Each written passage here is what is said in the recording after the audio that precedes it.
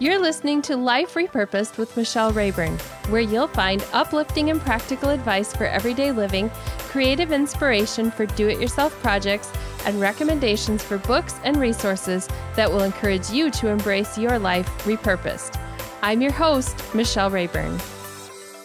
Hello there. I'm so glad to have you with me today for episode number 112. I am honored to have a guest today, Dr. Marlene Carson. She talks about her story about how she went missing for 8 months, and she's going to explain in the interview why she was missing for 8 months when she was 15 years old. Dr. Marlene Carson calls herself a sur-thriver of domestic minor sex trafficking. She's a member of the U.S. Advisory Council on Trafficking. She's an author, a coach, and a founder of several organizations that help to free people from being victims of trafficking and help them get on their feet again with next steps, new place to live, jobs, all sorts of things. Marlene is one of America's foremost authorities on the subject of human trafficking.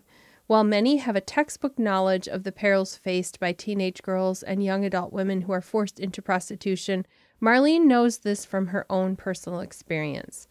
And she's going to tell that story and how she ended up turning that into a ministry. Through faith in Christ and sound biblical teaching, Marlene's misery became a ministry to the exploited. She will share at the end of this episode about some of her writing and ways that you can get involved in her ministry, and also ways that you can get involved in learning how to help people in your community. So you want to stay tuned for that. You're going to find the links in the show notes at michellerayburn.com/112. And there I will have links to the places that Marlene talks about in our interview, and also a link to her book. She is one of the authors in the Life Repurposed book, where she tells her story in a chapter in the book. So we aren't getting into that chapter quite as much as we are into what she has repurposed in her life as a result of that challenge. So here's my interview with Dr. Marlene Carson. I'm so happy to have you on my show. Oh, I am honored. I'm totally honored. So I've been looking at your bio. I've been looking at a list of a lot of things that you do, and your life looks overwhelming to me. So I want to know, what do you do for fun? You know, normally for fun, I binge watch Netflix and I shop and I go get ice cream and popcorn and I just relax. I do Hallmark movies. I absolutely love traveling. And so pre-COVID, I traveled 20 days a month. Wow. Yeah. That's a lot. And I love it. Absolutely love it. And so now I binge watch Netflix. So we met in a sort of interesting and random way. Mm-hmm. I had this book. I put out a call for submissions for Life Repurposed. And instead of emailing me, you called me. You just dialed up the phone. I was so moved when I saw that, Michelle, because several years ago, when I was going through a hard transition after being exploited, this pastor kind of ministered to me, and she said, God is going to redefine and repurpose your life. And at the time, honestly, my life was in shambles, and I could not see that happening. And so when I saw that book, I said, oh my gosh, I have to be in this book. And actually, it was sent to me by a mutual friend. And so when she sent it to me, she said, you have to see if you can get in this book. She thought the submission may have been too late. And I'm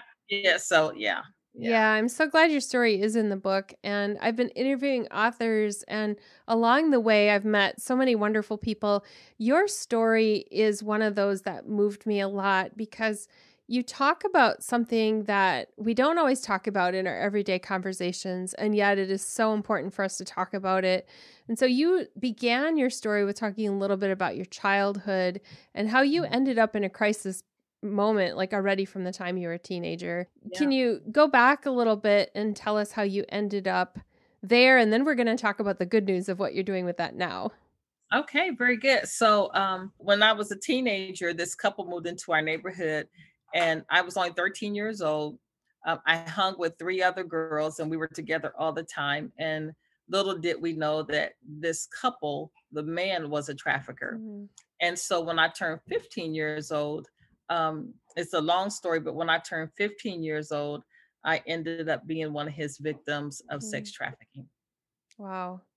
So do traffickers look for a certain profile, or how does a trafficker choose who's going to be essentially a victim?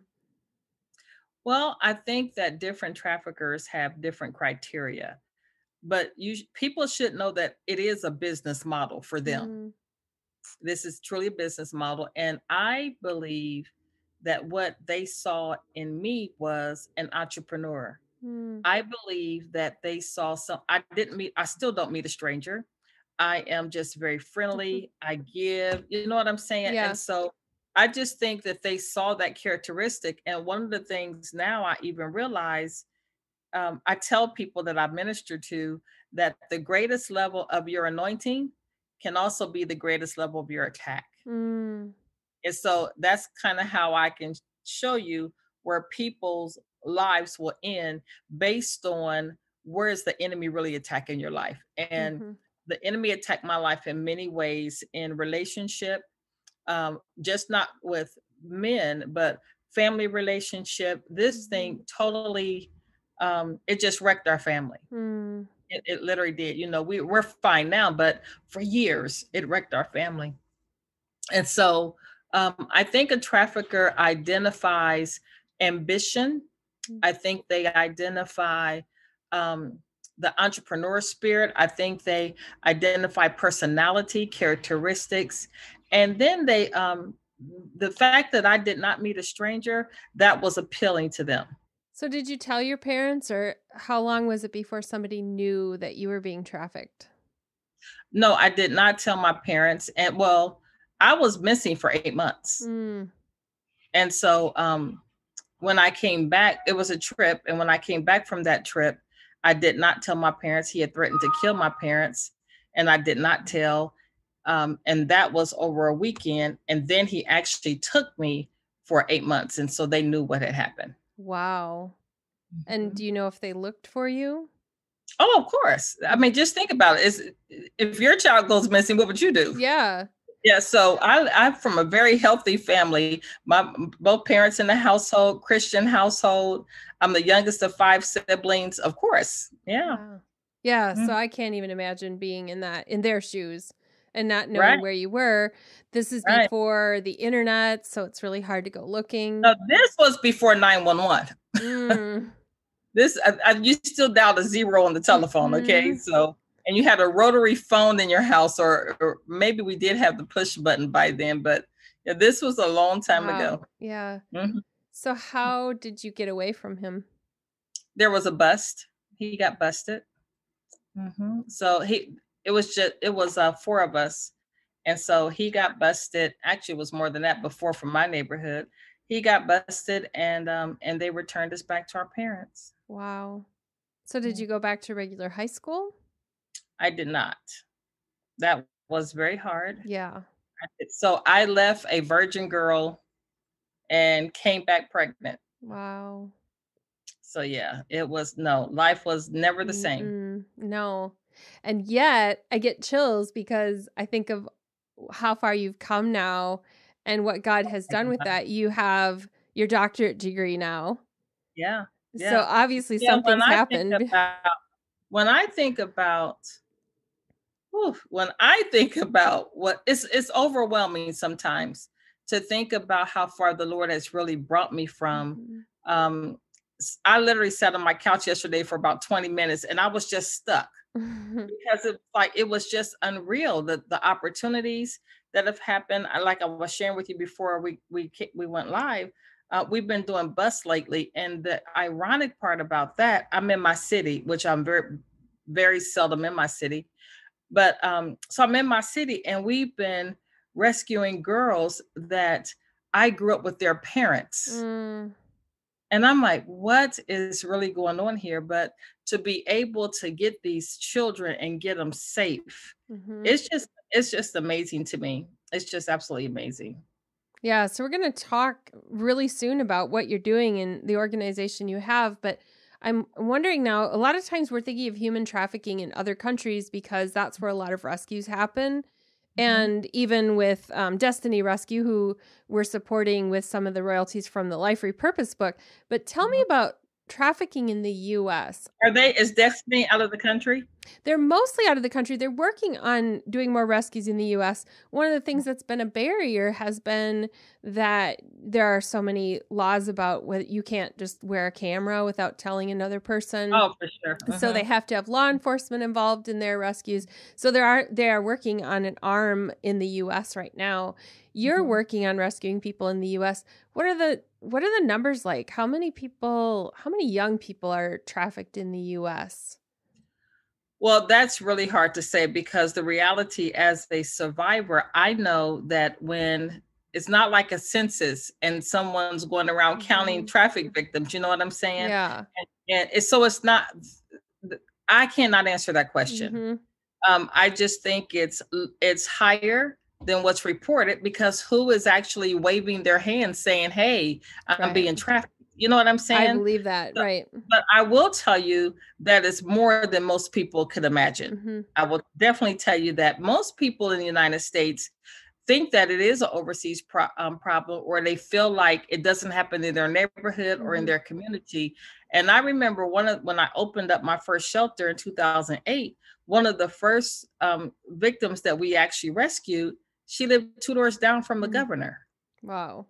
So don't think that it's a inner city issue, a drug issue. I've never been on drugs a day in my life. And honestly, to this day, I've never tasted alcohol a day in my life. And so it's just not what people think. There are a lot of myths and misconceptions when it comes to sex trafficking. Yeah, I think that's important to put out there because, we hear the stories in the news and we hear of the Craigslist stories or the Facebook traps and stuff like that. But I don't think we hear about the everyday young people who are sitting in the classroom seats all the time and have like something going on in their life that we know nothing about. I'm going to tell you something else normally you all don't hear about.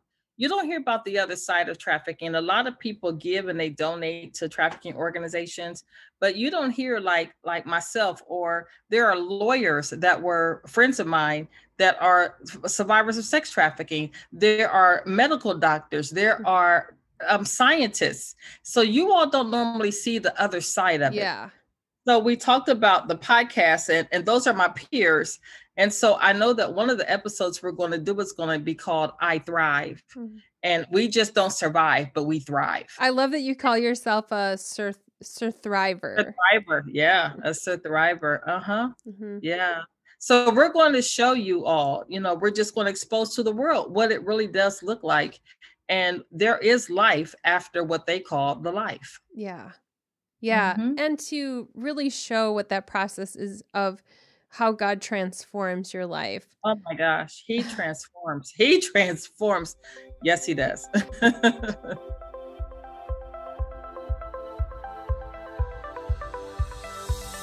Yeah. So your story, obviously, you've gone to a whole different place now. You've started a ministry where you're rescuing people.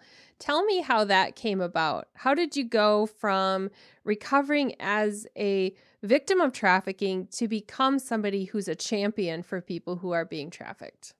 When I was a little girl, my grandmother would pray in the closet. You ever hear how people pray in the closet? Well, my grandmother really did pray in the closet, and she was probably bigger than the closet. I don't know how she fit her little stubby self in the closet, but she did. And she would go in that closet and she would quote the scripture, when the Lord turns again the captivity of Zion, we were like them that dreamed a dream. That's Psalms 126. And so when I was in captivity, I used to hear her voice. That was the only thing that kept me alive because my grandmother would say when and not if. So I knew God had a plan for my life. So once we go through the process of being rescued, being taken home, I was very angry. I was very bitter. I could not have a conversation with you like this back then. But there was something in me that felt peace at church. there was something in me that I wanted to be around the music. That was the only time that I felt real joy, Mm. was to be in the presence of the Lord. Now, then I didn't realize that that's what was happening, but I always went to church. And so I remember sitting in Sunday school, and the pastor said, we just got to get close to God. And when he started talking that, I said, I want to be close to God. Mm. And I've been on the journey. It is absolutely amazing journey. It's funny to me how Christians say they're bored, because I don't know how you get bored with God. I just don't know how you do it. I don't know how you do that, because I don't have a boring day in my life. Trust me. But the process has not been all easy, has not been a flowery bed of ease by no means. But the greatest, I think the resiliency that God has put in my spirit and in my heart to just keep going, no matter what, just keep going against opposition and against all odds, just keep going. And so that's what I've been doing. Well, I can see that you keep going because you've started, you've been on the U.S. Advisory Council on Trafficking. I'm on it right now. Yeah, I'm on it right now. So you're serving tell me what you do in that role. So as a member of the U.S. Advisory Council, I was appointed by then President Trump. And we basically consult all government entities and advise them on protocols, policies, and recommendations for victims of sex and labor trafficking. So you're working on that end of it, but then you're not just in an office somewhere, you're out in the field. Oh, and totally. You're participating. So you're the founder of Rahab's Hideaway and also Rahab's Hope. Tell us what those are. So Rahab's Hideaway is an organization I started in 2008. It is housing, and Rahab's Hideaway is for more of a crisis. So victims that are coming out of the life, fresh out of addiction, a lot of trauma, things like that. But so that started in 2008. And over the years, I realized and recognized that victims keep going back into the life because they can't take care of their children. They can't pay bills. They can't get a decent job. And so Rahab's Hope, what people don't recognize with Rahab in the scripture, when you even mention Rahab in the scripture, it always says Rahab the harlot. It talks about her profession, but people don't realize that Rahab was an entrepreneur. So people, when you look at Rahab in the scripture, she had stalks on her roof, remember? Because she used to sell. And then she had the red ribbon. She used to make it and she would sell it. And unfortunately, she had a brothel because men were going there to buy sex, unfortunately. But so she was an entrepreneur. And so what Rahab's Hope is all about is education and entrepreneurship. We are trying now to get a greenhouse because we want to teach women how to grow their own food, we have a candle company, soap, lotions, all that kind of stuff. And then the ladies will, for another company, they have a smoked nuts company, pecans. It's amazing. It's called Naturally Craveables, naturallycraveable.com. And so they will smoke their nuts for that company. But we want to teach them how to garden, grow your own food. We're going to do flowers in one part of the greenhouse, and we'll teach floral design. So just to show them what they can do with their own hands. Yeah. So giving a next step, essentially. Are there organizations out there that rescue but then don't give a next step? Like where do most people go after they've been rescued? Well, it's very hard because housing, just think about this, Michelle. There is a housing crisis around the country, period. And so for specialized populations like homeless people, some veterans, and traffic victims, it's kind of hard to get housing for them. When I first started in 1988 and 2008, there were only 88 beds for traffic victims in the United States. Wow. 88 beds. And so honestly, in my city, there was about 400 for dogs. And I'm not against dogs, not by any means. I'm just saying, let's get our priorities in order. Perspective. Let's look at look at our perspective here. And so I think that we're doing research now. Our organization is on housing in the United States for traffic victims, and there's just not enough. And Mm-hmm. so sometimes law enforcement is very frustrated because they can do the rescues, but where do they go after that? Yeah. That's the reason why Rahab's Hope and Rahab's Hideaway is so important. Mm-hmm. So what does it take to run an organization like that? Do you have a whole staff of people? That's funny. No, we have 3 people. That's why I look like this. I'm looking like a mess today because we have 3 people that do everything, but we have a lot of volunteers. We do have a lot of volunteers. And honestly, Michelle, we've been doing this work since 2008 and we've never been funded. Wow. Yeah, we've never been funded. But God always provides. I feel like this is his ministry. He touches the hearts of people and he provides it. And so I'm not going to stop doing it because of money. I will never do that. Ever. I went 8 years without a paycheck, Michelle. Wow. This is what we do. This is not something, after you lived it, you understand the dynamics of it. And I wouldn't want anyone going through this experience ever. I can't stop. Trust me, I've tried. I love that you're using your own perspective in helping to minister to somebody else, because you can minister in a way that somebody who has not walked in your shoes cannot minister. And so when you think about, you said you were angry when you came home and you weren't your normal self, you're able to come in and say to that person, I know what that's like. I know why you're angry. And you have a right to be. Yeah. I will never take that away from a victim. You have a right to be upset. When you see children that have, especially, I think 78% of all sex traffic victims come out of foster care. And so when you think about that, you've been taken away from your family for whatever reason, placed with another family, and then they abuse you, that you have a right to be angry. Yes. You know what I'm saying? Let's just process that anger and redirect it so you don't hurt anyone or no one hurts you. But they have every right to be angry. Yes. You also have another organization that you started, the Switch Anti-Trafficking Network. What is that? Yeah, so the Switch is all public policy, education, and awareness. And so we have curriculums that we teach. We actually teach the church. So we have a curriculum called Let the Church Say Amen. And Amen is a social justice auxiliary, just like a usher board or a choir. It's a social justice arm of the church. And Amen is an acronym for advocates, mentors, entrepreneurs, and navigators.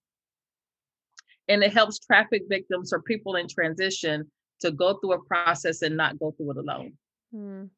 That's so important. And for us to realize that, like you said before, this is not like a city issue. This is a nationwide, every church needs to pay attention to this issue. Yeah. So because when you think about it, I was telling a pastor earlier today how today's church, if it's open, but today's church, you have those that have been involved in domestic violence and addiction and mental health, a lot of trauma and trafficking. And we go to the church, but the church has to be taught. I think the church should be taught on trauma-informed care. I think the church should be fully equipped to handle some of the issues of the world today. Yeah, I think in general, the church is equipped to handle the issues of people in the church. And correct. So if you grew up in the church and if you lived a fairly, quote, normal life, you fit in. But if you've experienced trauma or anything like that, is often hard to find a place. What do you say to people then who are trying to find that place in the church? What's your message to the person who's trying to figure out where they belong and where they can get help in their own church? So sometimes that may not happen. And so the reality of it is find a community. It may not always be in church. There are a lot of support groups. There are a lot of communities that are faith-based. It just may not be in the four walls of the church. But I'm a church girl. So for me, that's where I found my peace and my joy. But that may not be for everyone. It's so interesting because when I think of COVID and how the churches were shut down, what if that church was the only place someone went? Mm. You know what I'm saying? Yeah. Then they would just be, yeah, out of luck. Yeah. And Yeah. so, yeah, we have to, first of all, church, we are the church. The Bible says we're the ecclesia. Mhm. We are the church. The church is just not a physical building. Yes. We are the church. And so I can have church right here in my house by myself. Trust me, I do it every day. Yeah. You can worship and pray and do everything you would do in the church and have a beautiful experience, just you and God. Mhm.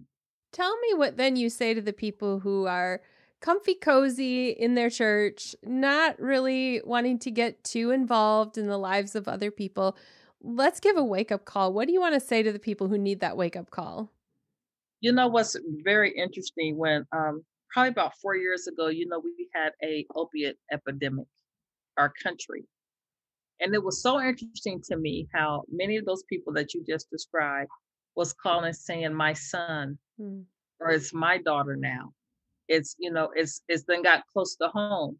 And so I tell them, look, you have to have a personal relationship with God and God serves. Christ serves people. You have to get up and take action. Mhm. We cannot just sit just idle by and act like, the world's going to be okay. No, you are in the world for a purpose and a reason. Find your purpose, get off your tail and do something about it and do something to help somebody else. Yeah, open our eyes and look because the hurt and the need is all around us. We can just pretend that we don't see it. Michelle, in the facility that we just got, it's a 32-bed facility. And so it's 8 bedrooms on 4 different wings. One of the wings we're going to use for missionaries or those that want to learn about trafficking. Mm. So they can come, they can stay there 3, 5, or 7 days. They will help with gardening, they will help the ladies. But one full day, they will be taught on sex trafficking and what to do about it in their community because people think it doesn't happen in Mhm. their community. Oh my gosh, those are the communities that it happens most because they're so blinded to it and they don't want to learn it. Yeah. So we're opening up a place where we call it the Social Justice Academy, where people can learn what it looks like, how to identify it, and what protocol do we use to when we do see it. I love that you have this vision for the future. So if you dream big, where are you going next with all of this? What's God Oh my leading you God. to? I have no idea. And he has definitely been stirring my heart. I I love ministry. I love the word of God. And so that's probably I'm almost 60 years old, Michelle. You do And not so look 60. well, I am. And so I plan on building these things and handing them off to my predecessor and really going into full-time ministry in another sense.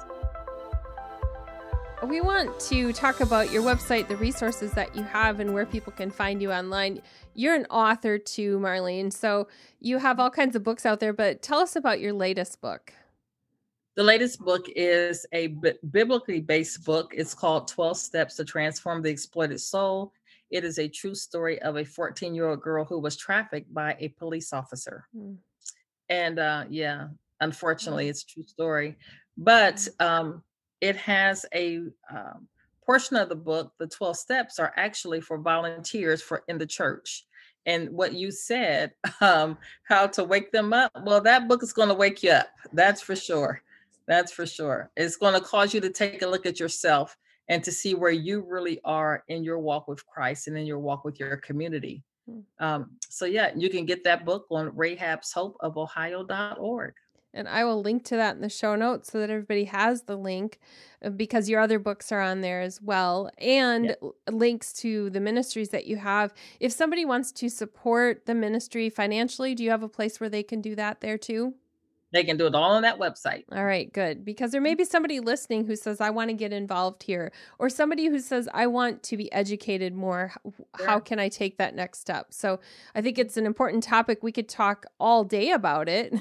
But what I really want you to have the opportunity to do is to say what's on your heart to somebody who is experienced trafficking and is trying to heal, and to somebody who wants to get involved and really wants to know what to do next. So what would you say first to the person who's struggling to get back on their feet? Wow. If you're struggling to get back on your feet, reach out to us because I get great joy in empowering people to be more for God, empowering people to find out who they are. Michelle, when I was coming out to life, I felt like I didn't have any skills. I felt like I couldn't get a job, had children, didn't know what I was going to do. Someone sat me down and they showed me how to utilize my transferable skills. I never even heard the term transferable skills back then, but now that's one of the things I do. I teach people who feel like they are worthless that no, there is a treasure. The Bible says that there's treasure in earthen vessel. There's treasure inside of us, all of us. We just have to excavate through all the dirt to get to the treasure and pull it out, and God will allow you to use it because he said he gave us power to create wealth. Mm-hmm. And so that was the one thing that I would say. The other thing that's really on my heart is for mothers, mothers of trafficked children. I know what that's like. My mother passed away, and my mother passed away with a lot of shame as if it was her fault. And it wasn't her fault. It was definitely not her fault. And no matter what I said to her, she still felt that shame. And so I really want to say to parents that have raised your children to the best of your ability, and you feel like this still happened and you're living in shame and guilt and condemnation, God does not want that for you. And so one of the things that we're doing is we creating an online support group for parents of trafficked children, just to get you the help that you need, help your child walk you through the process, and really just be a support to the family, because when the family is whole, the children are whole. Yeah. So they can find that on rahabshopeofohio.org as well? They will by Friday. Okay. We're getting our website updated. They've been working on it every day. So yes. Mm-hmm. Yes. By the time this episode airs, then people will be able to get that and any other resources that you've talked about. What would you want to say as we wrap things up today? First of all, thank you for hosting this show and the repurpose. Just all of our lives have purpose, and sometimes we can't find it. We don't know what it is. Take what you did have in your life and repurpose it, and watch God really move in your life. He'll do a wonder. I mean, he'll just leave you just in awe. Oh, I love that. Thank you so much, Marlene. I'm so glad that you were able to take some time to be with me today. Thank you. Marlene's story and how she has turned it into something beautiful just blows me away. I hope that you were blessed by her telling her story as well. I want to remind you that the show notes are at michellerayburn.com/112. There you'll find the links we just talked about.